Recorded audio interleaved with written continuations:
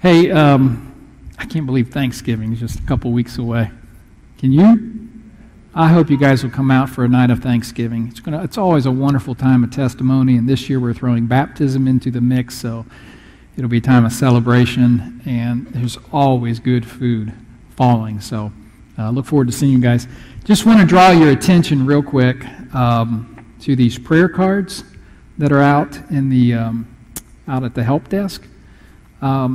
This week, several people have suffered loss, and Donna, I see you, Donna McGuire. Been praying for you at the loss of your father this week, and services are tomorrow, correct? Down at Pinehurst, so you'll be in our thoughts and prayers.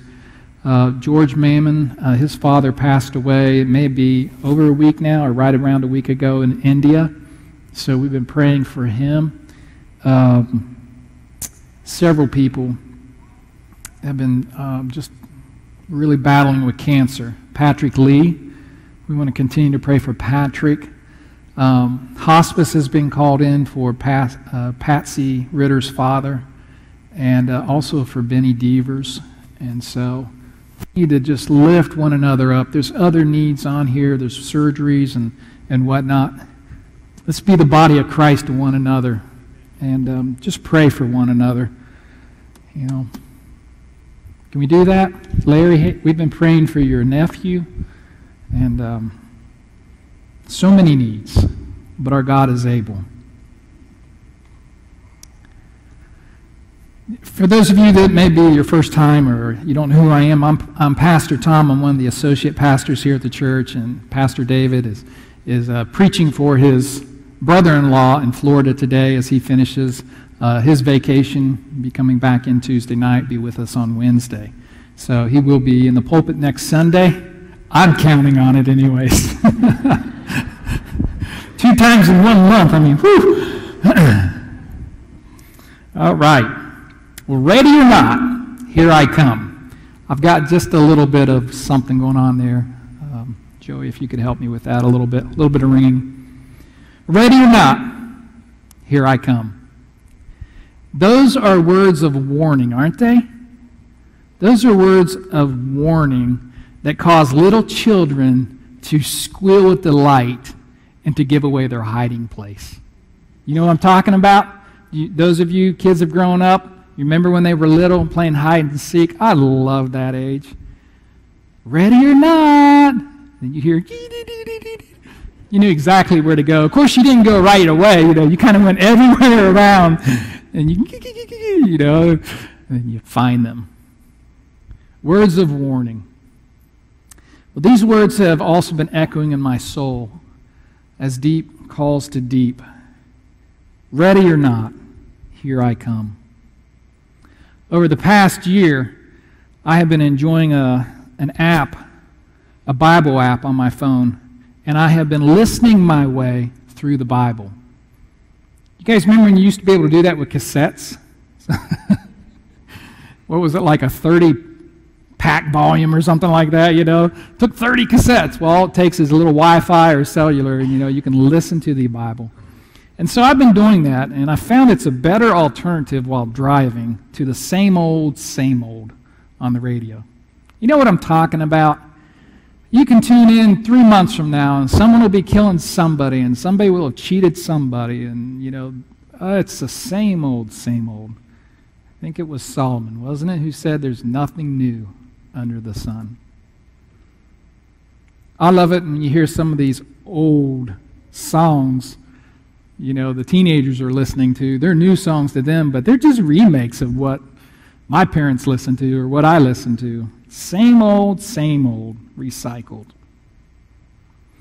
I've been able to listen to entire books of the Bible when I've gone on some long walks, and that has been really interesting because, I can read for about 30 minutes or so, and then, I don't know about you, but these don't help me anymore, and I get a little tired and that, but I can go on a 4-mile walk, and for an hour and a half, just the Word of God, just listening to, you get into like 1 Peter, 2, you can listen to book after book after book. It's amazing. And it's really different when you listen to the Bible like that versus when you're reading it. Because I find when I read it, I tend to, something will hit me and my mind will stop right there on the page, and I'll think about it and I'll dwell on that. And sometimes I don't catch the whole flavor and the whole context of the letter or what the apostle is saying. And so as I've been listening my way through, one theme surfaced again and again, book after book. And that theme is Jesus is coming. Jesus is coming again. And so in preparation for this message, I did a little research, and I found that there are 318 references to the Lord's return in 23 of 27 of the books in the New Testament. 318 references just in the New Testament. There are hundreds of other Old Testament references from the likes of Moses, David, Isaiah, Jeremiah, Daniel, Job, and nearly all the prophets. And this one really got me. For every one reference to Christ's birth, there are 8 references to his return. For every one prophecy, every one Bible reference to Christ's birth, you can find 8 other references to his return. Every New Testament author, Matthew, Mark, Luke, John, Peter, James, Jude, Paul, and whoever the writer of Hebrews was, every one of them wrote about Jesus' second coming. In fact, Jesus spoke with his disciples in some detail about his return. So much so that this not only shaped the disciples' faith, but it led them to action that the Bible describes as turning the world upside down.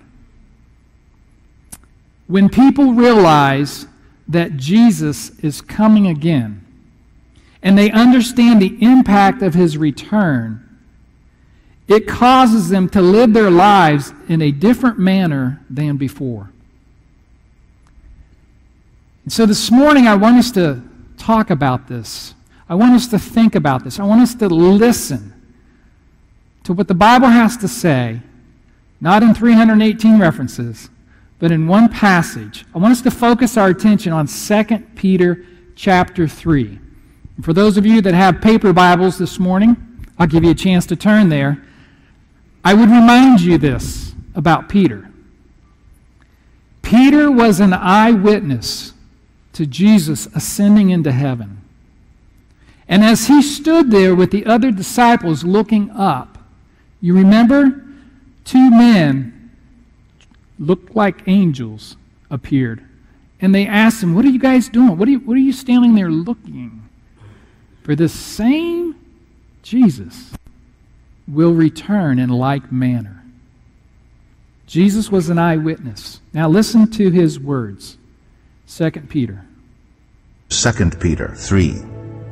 Dear friends, this is now my second letter to you.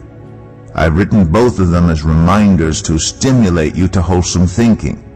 I want you to recall the words spoken in the past by the holy prophets and the command given by our Lord and Savior through your apostles. Above all, you must understand that in the last days scoffers will come, scoffing and following their own evil desires. They will say, "Where is this coming he promised? Ever since our ancestors died, everything goes on as it has since the beginning of creation." But they deliberately forget that long ago, by God's word, the heavens came into being and the earth was formed out of water and by water. By these waters, also the world of that time was deluged and destroyed. By the same word, the present heavens and earth are reserved for fire, being kept for the day of judgment and destruction of the ungodly. But do not forget this one thing, dear friends. With the Lord, a day is like 1,000 years, and 1,000 years are like a day. The Lord is not slow in keeping his promise, as some understand slowness. Instead, he is patient with you, not wanting anyone to perish, but everyone to come to repentance. But the day of the Lord will come like a thief. The heavens will disappear with a roar, the elements will be destroyed by fire, and the earth and everything done in it will be laid bare. Since everything will be destroyed in this way, what kind of people ought you to be? You ought to live holy and godly lives as you look forward to the day of God and speed its coming. That day will bring about the destruction of the heavens by fire, and the elements will melt in the heat. But in keeping with his promise, we are looking forward to a new heaven and a new earth where righteousness dwells. So then, dear friends, since you're looking forward to this, make every effort to be found spotless, blameless, and at peace with him. Bear in mind that our Lord's patience means salvation, just as our dear brother Paul also wrote you with the wisdom that God gave him. He writes the same way in all his letters, speaking in them of these matters. His letters contain some things that are hard to understand, which ignorant and unstable people distort, as they do the other scriptures, to their own destruction. Therefore, dear friends, since you have been forewarned, be on your guard, so that you may not be carried away by the error of the lawless and fall from your secure position, but grow in the grace and knowledge of our Lord and Savior Jesus Christ. To him be glory both now and forever. Amen. Amen. Amen. Ready or not, Jesus is coming. Ready or not, the Lord will return. This is a foundational truth to our Christian faith. It cannot be ignored. It cannot be overlooked. Yes, Peter said there'll be scoffers. Just accept the fact that when you profess this truth, some will ridicule and laugh. But don't let them trouble you. Peter says, don't let them trouble you. He reveals their heart. They are sinful, filled with evil desires. They will try to undermine our faith based on the fact that Jesus has not yet returned. They remind me of those who scoffed at Noah. Remember when Noah was building the ark? There were those who ridiculed him, who made fun of him. Why, they had never witnessed rain capable of flooding the earth. Let me tell you something about people who doubt the promise of God. They are like children playing on train tracks, completely unaware of what's coming around the bend. Peter also reminds us and reveals what's in their head. They're ignorant. In their minds, they deliberately forget what God has done. Our universe exists not because of a big bang. Our universe exists because God spoke it into being. Psalms 33:6 says, "By the word of the Lord, the heavens were made, the starry host by the breath of his mouth." By the word of the Lord, the heavens were made, the starry host by the breath of his mouth. By his word, God formed the earth. By his word, God created man. By his word, the rain fell and the flood waters rose. By his word, destruction and judgment will come upon heaven and earth. Just because we mere mortals have never witnessed an event doesn't mean it won't happen. God is faithful in keeping his word. You can take that to the bank. God is faithful in keeping his promises. It shall come to pass. We're also reminded that God is not affected by time. Peter said in verse 8, with the Lord a day is like 1,000 years, and 1,000 years is like a day. And so if Jesus walked this earth some 2,000 years ago, to the Lord it's like Friday? 2 days ago? I hear what Peter's saying, but I can't get my mind around it.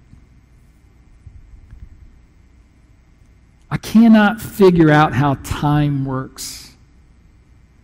I mean, it's ironic how beholden we are to tracking time. We live our lives by time. Machinery runs by time. Computers run by time. Time is so important to us, and yet we have no idea when time began. Nor can we tell you when time will end. We can't comprehend eternity past any more than we can comprehend eternity future. All I know is God is the one who holds time in His hand. God Himself is timeless. He does not exist within time. He supersedes it. He's God. And verse 9 says, the Lord is not slow in keeping His promise, as some understand slowness. God, you're late. You're running slow. You're not on time. No, God doesn't operate that way. Peter says instead, He's not slow. He's patient. He's patient with us. God takes no delight in anyone going to a hell created for Satan and his minions. But rather, God is willing to wait, to be patient, that all should repent and find salvation in His Son. And so during this age of grace, God is patient. He waits. But make no mistake, His patience is only for a season. And then suddenly, that fast, the Lord will return as a thief in the night. I need to call a timeout. I was going to get a whistle and blow it here, but I just need to can I take a theological huddle? Can I call a timeout and can we huddle together, a little theological huddle for a minute? Timeouts don't last long, okay? So just bear with me, all right? For 2,000 years, Christians have been waiting and longing for the return of Jesus.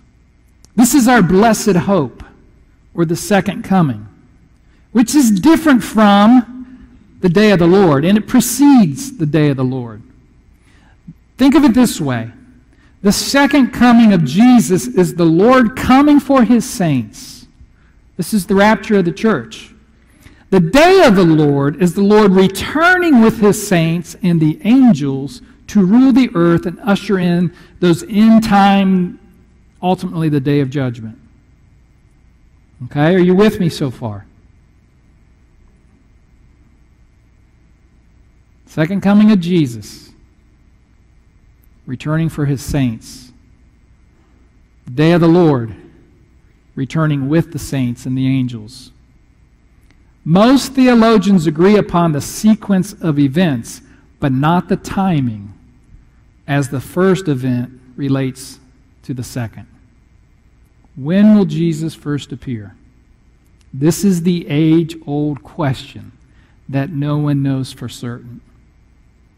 To further add to the mystery, you've got New Testament writers interchanging these two phrases. And that causes people today to disagree over end-time events, because we don't have the benefit of being there as this was all unpacked. We have letters. We have part. We understand in part. Let me take, for example, Paul's 2 letters to the Thessalonians, where he is clearly addressing the return of Christ for his saints. 1 Thessalonians 4. Paul speaks about the coming of Jesus, first for those who are dead in Christ, they will be resurrected, and second for those who are alive, They will be transformed in the blink of an eye. And it says, together they will be caught up in the air to meet the Lord. And then Paul immediately says he doesn't need to write about when this will happen, and I quote, "For you know very well that the day of the Lord will come like a thief in the night." He does this again in 2 Thessalonians 2. Concerning the coming of Jesus Christ and our being gathered to him, we ask you, brothers and sisters, not to become easily unsettled or alarmed by the teaching allegedly from us, asserting that the day of the Lord has already come. You see, in both of these passages, Paul's not talking about the great and terrible day of the Lord, when Christ comes with judgment, but rather, as the writer of Hebrew puts it, when Jesus will appear a second time to bring salvation to those who are waiting for him. Regardless of your view of the timing of these events, whether Christ is going to come before the tribulation period, in the middle of the tribulation period, after the tribulation, regardless of the timing, I believe we can agree there is coming a day when suddenly everything going on around us will come to a halt. And with a loud voice and the trumpet call of God, the King of Kings and the Lord of Lords will reappear on the world stage. Can we agree on that? Jesus is coming. He's coming again. And when he does, everything will change. I want you to note a few things about his appearance. It will be sudden and unexpected. Peter said it would be like a thief in the night. Paul said the same thing, and he went on to describe it in 1 Thessalonians 5:2. This is what's going to go on when Jesus returns. You want to know what it's going to be like? When people are saying everything is peaceful and secure, then disaster will fall upon them as suddenly as a pregnant woman's labor pains begin, and there will be no escape. I love the story. Those of you that have been around long enough, you may remember Pastor telling the story of being in the delivery room with Sherry. And I don't remember, I want to say it was their firstborn, Ashley.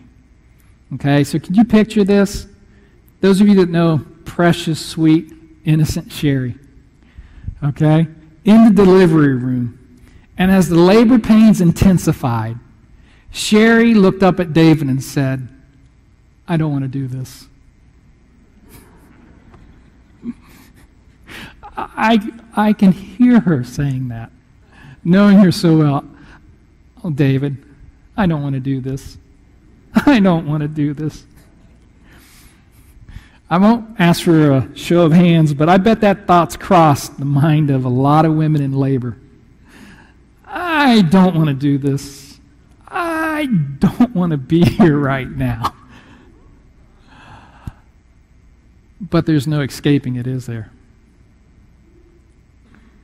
Such will be the day when the Lord returns. No one can escape it. Jesus said in Matthew 24:23, if the master of the house had known what hour the thief would come, he would have watched and not allowed his house to be broken into. Therefore, you also be ready, for the Son of Man is coming at an hour you do not expect. So Christ's return will be sudden and unexpected, and it will be catastrophic. See, Jesus went on to say in verse 29, the sun will be darkened, and the moon will not give its light.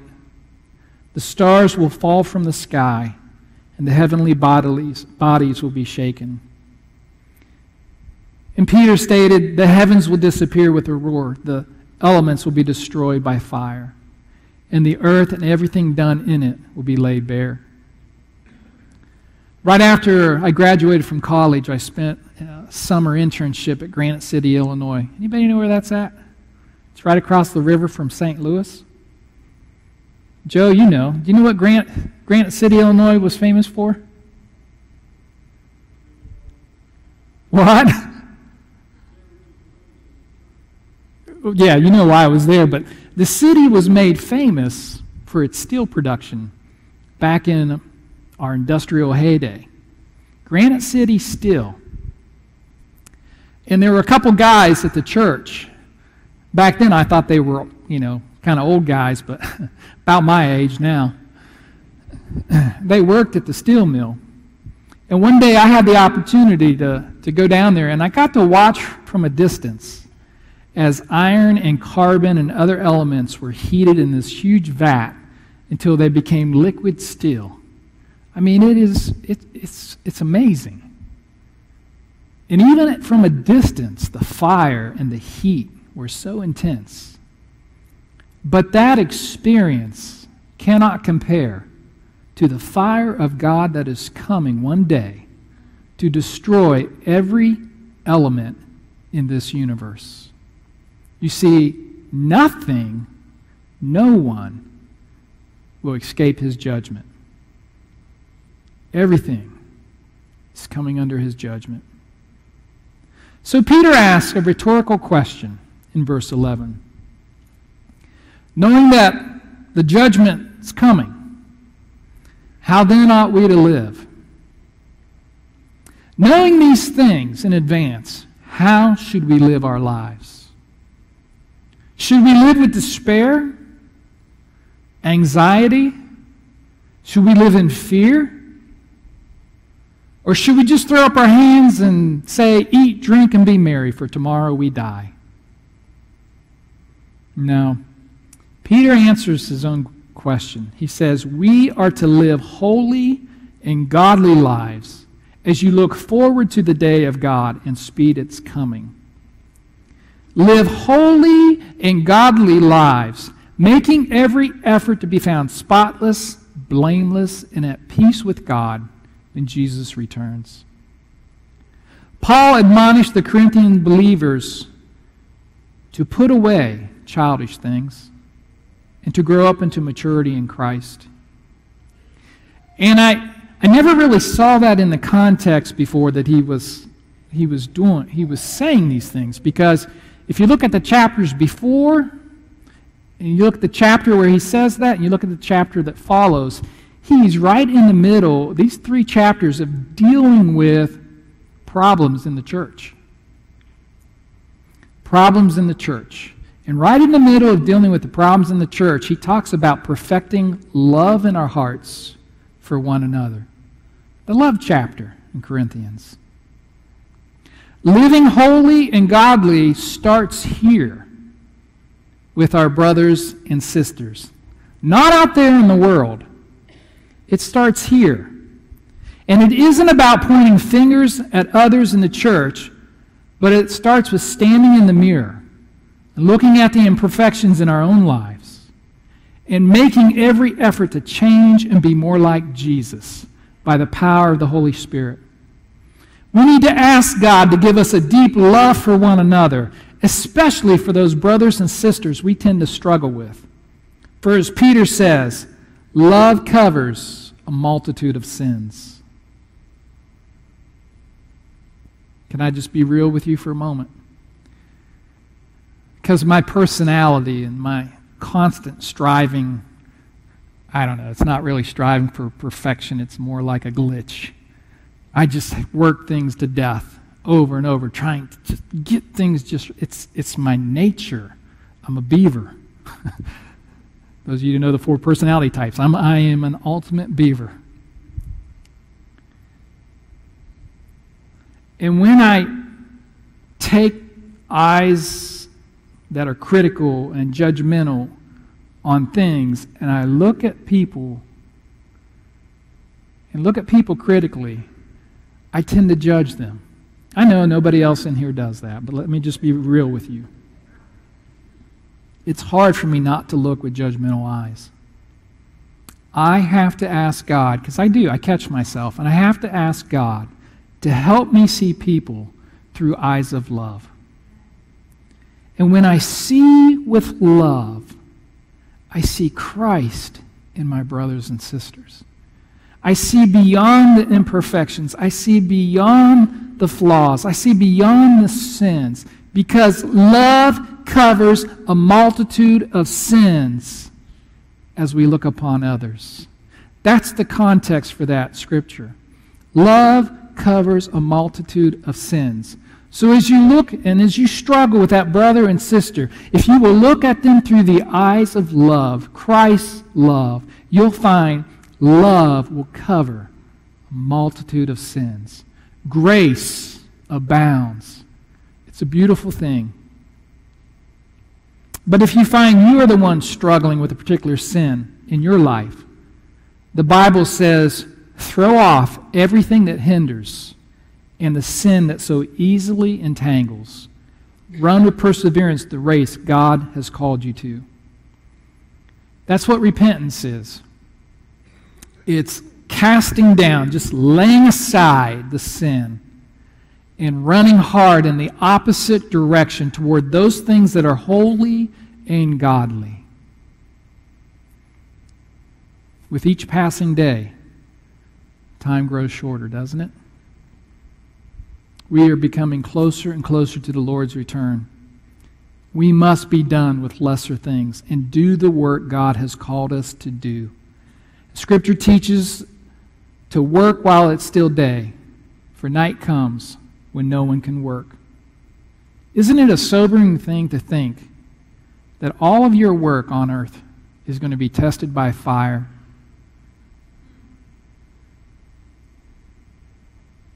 All your work will be judged by fire. All that we have aspired to obtain, the American dream, to own a home, to amass possession, and to accumulate wealth so we can retire in luxury, all will be consumed with nothing to show for it. I find in reading Paul's letter to Timothy, there are two things of value that we can take from this life to the next. Two things, he says. The first one is godliness. Godliness will follow you in this life to the next. The second is good works. Godliness and good works, those endure to the end. Godliness is being like Jesus and living holy. Good works is doing like Jesus and doing the will of God. As you commit yourself to being like Jesus, His holiness and His righteousness, it covers you. It covers you like a garment and keeps you spotless and blameless. And as you're doing good works, that keeps you at peace with God. It's wonderful how godliness and good works tie in to what Peter's saying. And then there's one last thing to consider in light of everything that's going to happen. In light of everything that's going to be destroyed, Peter said, you ought to live holy and godly lives as you look forward to the day of God and speed its coming. I used to just pass right over that. That phrase, speed its coming. In your Bible, it might be translated hastening the coming or hurrying it along. Have you ever thought, how can I speed up the return of Christ? How in the world can I hasten His return? Matthew 24:14 holds the key. Jesus said, and this gospel of the kingdom will be preached in the whole world as a testimony to all the nations, and then the end will come.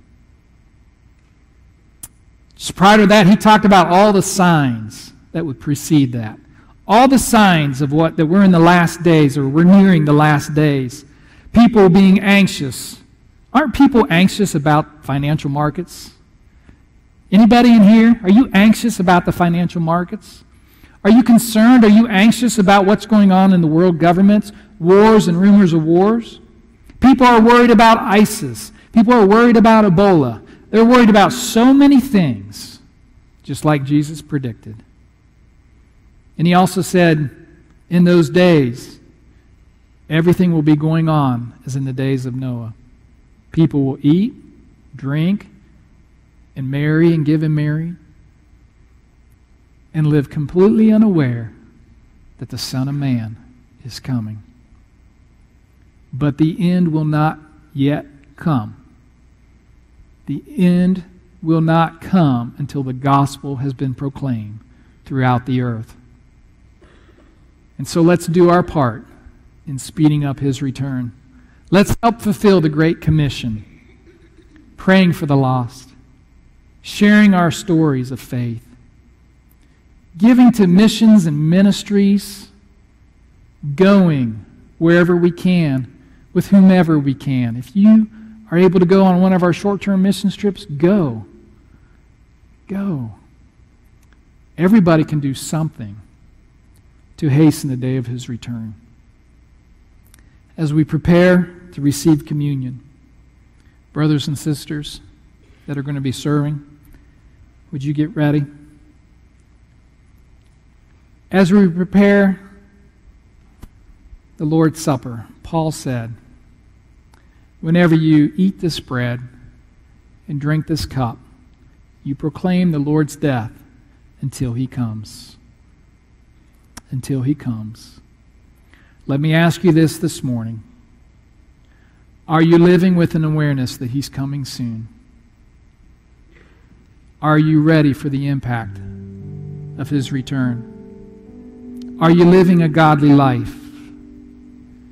Are you doing what you can to speed up his return? Ready or not, he's coming. He's coming.